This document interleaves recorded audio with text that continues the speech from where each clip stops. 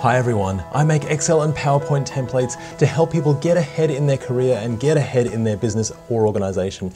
Ideal for project management, and in this particular case, ideal for business analysis. So when you're gathering all the requirements and figuring out the current situation for your customers or for the people that you're delivering value to, then this particular diagram is extremely valuable to you to use. And it's called a context diagram, where we've got our main system or process that something is interacting with, and then it's all of the other systems or areas, and it's the flow of information. Great for IT or information technology. And how does that information flow to these other areas or these other systems that we're going to need to know about when we're doing our project or our change? So this context diagram is absolutely wonderful and a really, really nice way to get your message across. But the best thing about this particular diagram is with your normal points, so when you're connecting arrows, you'll see that you're actually able to connect it directly to these different points on the shape.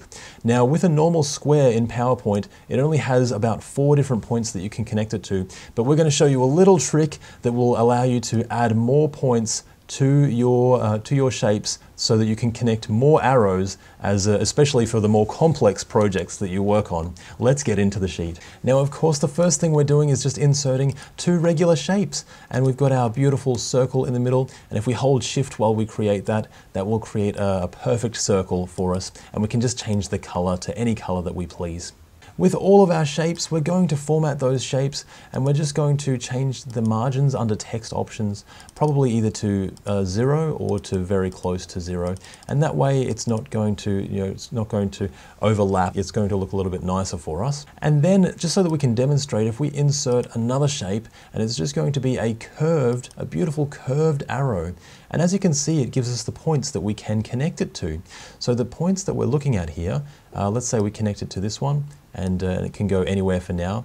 We'll just make this the shape and size that we want. Now, what if this is not enough? So this is a few points, but if we have more than 5 or 6 systems and it's got information flowing to and from those systems, this is not going to be enough points for us for our circle. So how do we add more points?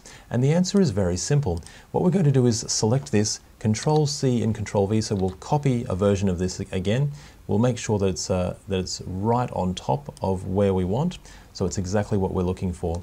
But what we're going to do is just hold this little section here that allows us to change the angle of it as well. Now, if we change this ever so slightly just to the right-hand side, we can put this one to the back just so that it doesn't look too strange. Now when we select the front one, it's going to be our normal square.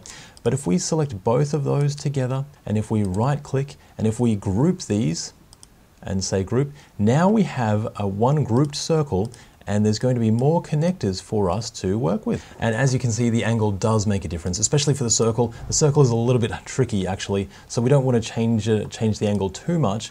And if we go back, now we can actually see that there's many more different points. We've got these ones, but then we've got these ones appear as well for our second circle. And the same is going to apply for our other systems or areas. So if we select a normal square, and that's going to be our other systems or areas, we'll just give it all the different fill details that we want.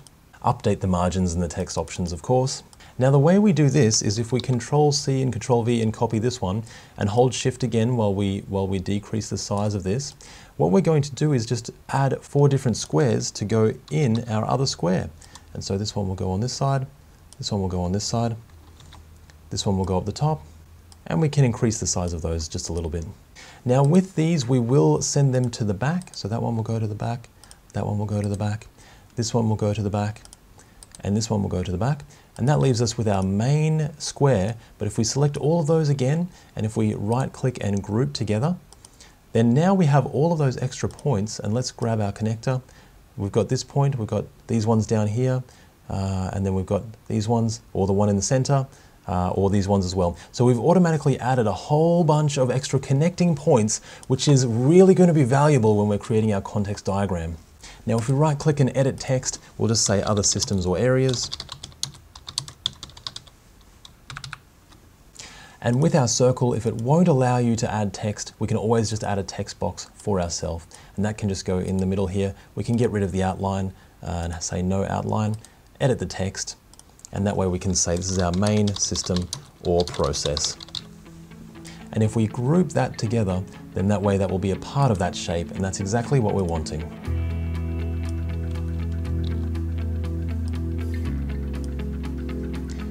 Now this is connecting really well to our shapes, and that also means if we move these shapes in the future, then it will automatically move with us, and that's really important for our context diagram when we're moving shapes around and we're changing things as they're updated.